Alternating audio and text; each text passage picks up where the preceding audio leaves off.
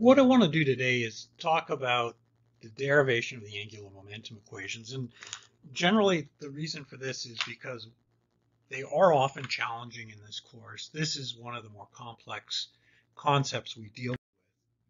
And what I'll try and do is look at what angular impulse and momentum are, define the angular impulse momentum principle and relate it to Newton's second law, and looking at ways of using the angular impulse momentum principle. And you'll see those in other videos in terms of examples, but just a starting point. Angular momentum is important for orbital motions. I mean, satellite about a planet, and this is something from a Colorado course on sustainable development, and it's just useful. How do you sort of launch a satellite, and how do you make sure it stays in orbit? And you can see the two types of orbits there.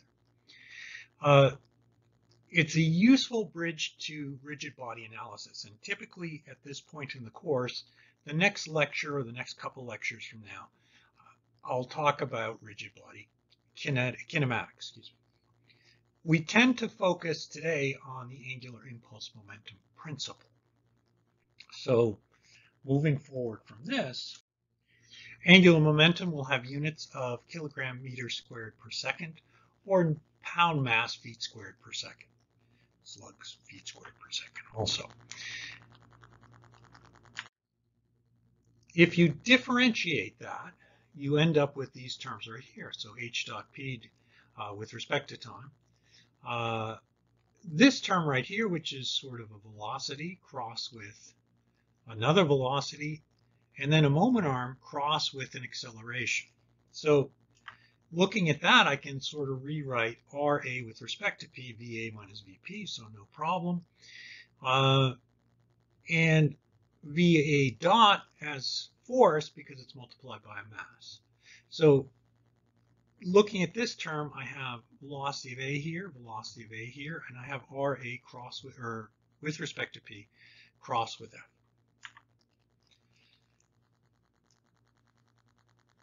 If I look at this, I can say RA with respect to P cross with MV dot A is really a moment, so moment about P. And two parallel vectors, VA, VA, are going to equal 0. So this term will go away, and I end up with moments about P equals HP dot, the angular momentum, plus VP crossed with MVA. This looks a lot like our force equation. If P is a fixed point, velocity P is equal to 0. Velocity P is parallel to V sub A, the cross product is 0. And MP is equal to the time rate of change of angular momentum. If you integrate it, which is the standard thing to do, you have the angular impulse momentum principle. HP1 plus the integral from T1 to T2 of MP dt equals to HP2. So out of this, you have something that looks a lot like that linear impulse momentum expression, but now you're using moments. So what happens if you have a system of particles? So we have, for example, 3 particles that we're looking at.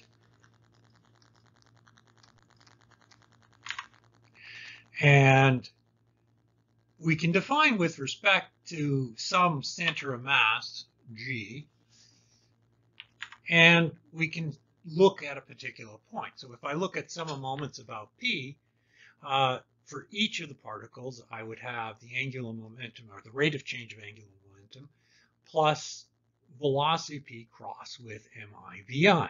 So MIVI, for example, is M1V1, M2V2, whatever it is. I can define the distances, R1, 2, and 3, and I can define the distance to the center of mass, RG. Finally, I have the distance to the point P, which is RP. P has a velocity, V sub P, and each of the masses have their own velocity, V1, V2, V3. Within the system of particles, I'll have a number of internal forces, F1 on 2 and F2 on 1, F1 on 3, F3 on 1, F3 on 2, F2 on 3. And if I look at those, I kind of know where that's going to go, but let's continue a little bit. I have external forces, which are capital F, 1, 2, and 3. I'm just going to put them in there arbitrarily. And 3, you can see is sort of off, but there you go. And I can look at the moments and say, well, the moments are really the distance, the relative distance of each particle I with respect to P cross with the individual forces plus the internal forces acting on that body. And if I sum over all of those particles, I go back to what I had before. So I have sum 1 to n of all n particles of moments about P and with respect to I, and all of the rate of change of I and all of that stuff. And I end up with this final equation right here. So right there. Okay, so all good. And if we look at that final equation, we can take the first term and say, well, I can split it up in terms of external and internal forces. And the nice thing about the internal forces is that they all cancel. So Fij equals minus Fji, and Fij cross with Ri minus Rj is going to equal 0 because it's going to be parallel.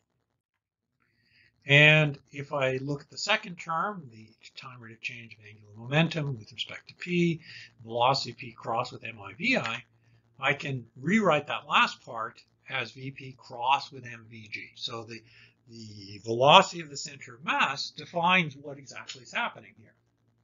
And if the velocity of the center of mass defines that, it's enough to sort of work from. So I mean, these are getting complex in terms of writing the equations, but the ideas are pretty basic. So the total angular momentum about point P is just going to be the sum of all of the momenta.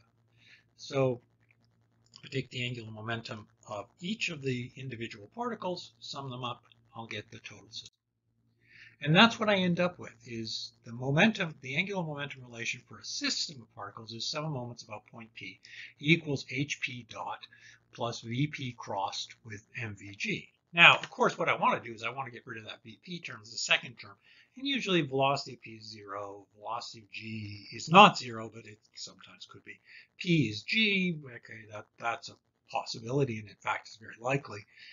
And the velocity of P and G are parallel, okay. But all of that is to end up with this relationship at the bottom. And by ending up with that relationship at the bottom, I get rid of everything and I have a nice expression to work from. So we're kind of walking away from the whole single particle that we did with Newton's second law, and we want to do something that deals with a closed system of particles. So we're going into, in the next set of lectures, rigid bodies, but a rigid body can be considered a closed system of particles. And if that physical object is a mass in the surrounding, it satisfies impulse momenta. And they're exactly the same in terms of form as Newton's first or second law and the angular conservation of angular momentum, but now it's written in this form right here. So sum of forces equals mass times acceleration of the center of mass. Sum of moments about point P is equal to the time rate of change of angular momenta about P, and Vp cross with mvg. What we've done today is really look at the relations for angular impulse momenta, and I did this very quickly, and I know that, but these are, I've covered this in the regular set of lectures, but I wanted to have a video for this just separately, so you had something to look at with all the equations and the systems drawn out nicely. So this is part of that goal, and I'll look at doing other videos for this. Thank you, and look forward to seeing you again.